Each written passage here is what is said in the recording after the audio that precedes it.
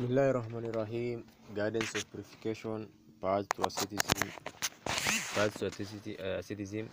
purifying the self, conditioning the heart, symptoms and remedies, beauty of patience, pardoning and avoidance.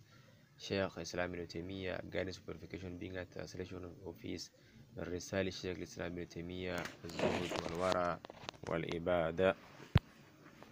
The control of that which is loved over the one who loves. The one who loves is moved by the image of the beloved imagined in the self. He desires it, loves, gets angry, rejoices, and becomes pleased upon remembering it in any way. So it remains like a prohibitive commander for him. And due to this, he finds in himself that it is as if it speaks to him, commanding and prohibiting him, just as happens to the majority of people that see in their dreams someone they love and venerate. He commands, prohibits, and informs them of matters.